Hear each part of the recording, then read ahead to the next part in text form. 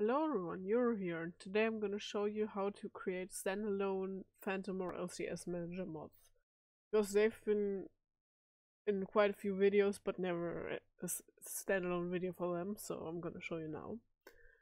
First of all, you want to open Obsidian and get the original champion files, because you will need to basically repack the mod.client file, and it's just easier to get the original files. So, I'm doing a skin for Vayne, so I want to have the Vayne watch. Of course, it is not only for remodels, those for textures, even for maps or HUD mods and everything. Now it's a bit messy here, but yeah, you will have to clean up your files now. You don't need the bin, or I don't need the bins. I don't need the data folder, but I need the assets folder. Exactly. So here I have my folder of Vayne stuff, so I'm just gonna make a folder here called like the what I want to replace. And then I want to just drop in the assets folder in there.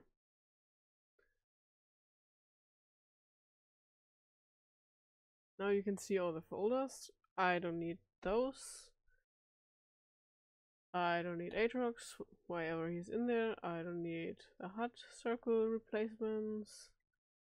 And I only need the base skin.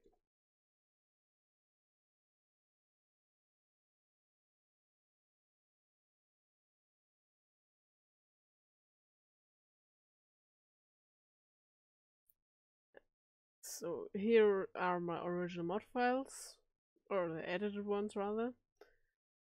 So I also don't need particles or animations, but as you can see, all the file names that are in here are also on the right. So I'm just gonna take all of them and replace those. So now you have your edited what client folder. Now what you wanna do is open up. First of all, we're gonna do LCS-Manager. So now you want to go here, create a new mod, and just type in your infos.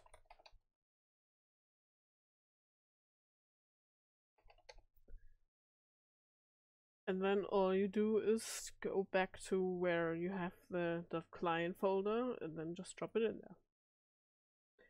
And of course I want to put an image there as well.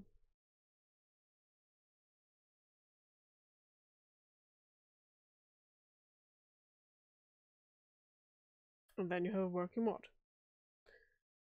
Now let's do the same for Fantome, which basically works the same.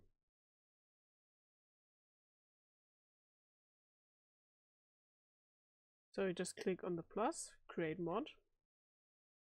Once again name everything.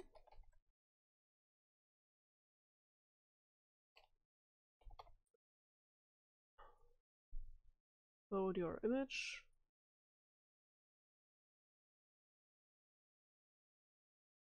And then if you do it like I did, you need to click the add what folders, because the other ones were actual what client files created with Obsidian, but we have a folder, so we go there and just click on that folder.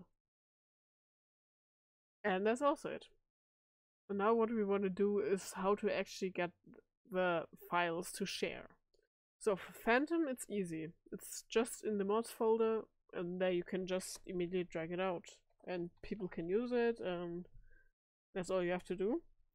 And for LCS-Manager, you have to click on that drop down arrow here and then click export. Then you can just name it as you wish.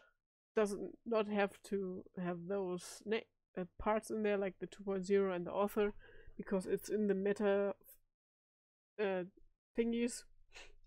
So it will just get loaded into LCS or Fantome anyways. It's just for naming, and then just save it, and here we have a Fantome file. So yeah, I hope this tutorial helped, and see ya!